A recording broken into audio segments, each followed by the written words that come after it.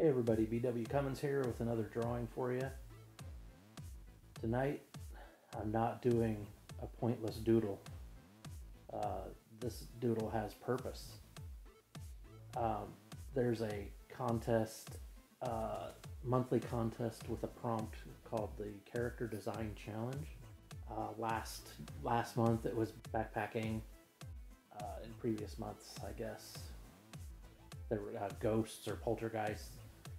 And this month is, the prompt is something I know nothing about. It's just Pokemon. That's something I just never got into. I have nothing against it, just never got into it. So the only thing I know about it is surface level pop culture reference or how it's made fun of in memes. And that's pretty much all I know, but I do like to draw for this contest because I like to see the other people's artwork. There's really some amazing character designers in this contest. I mean, like professional level, they probably work for major studios.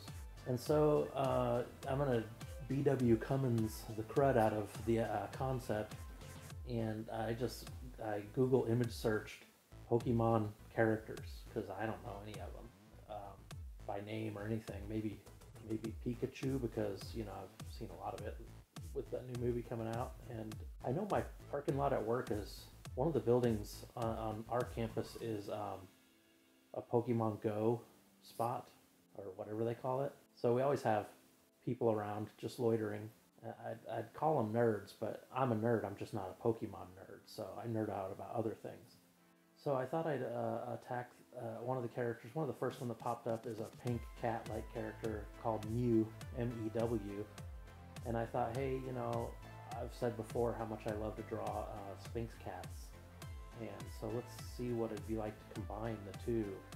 This Mew character with a bulbous tail, a long bulbous tail, and all the ugliness and wrinkles of a Sphinx cat. And so I just had fun and just went at it, you know, my white underlay and a lot of skin color, a lot of white. And then I exaggerated the wrinkles just because I wanted to. I don't know if that would upset Pokemon people. I don't know. Is that sacred ground? I hope not, but I guess I'll find out. So yeah, I just put this thing together in an action pose similar to the cartoon, and had fun doing it. Laid down some pink.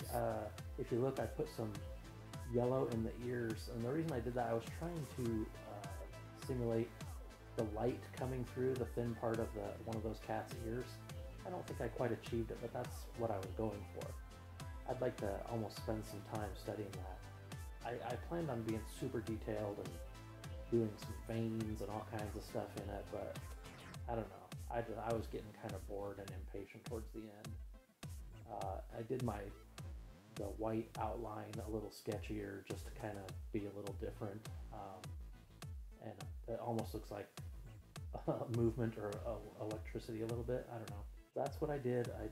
For Pokemon, I did the character Mew as a Sphinx cat.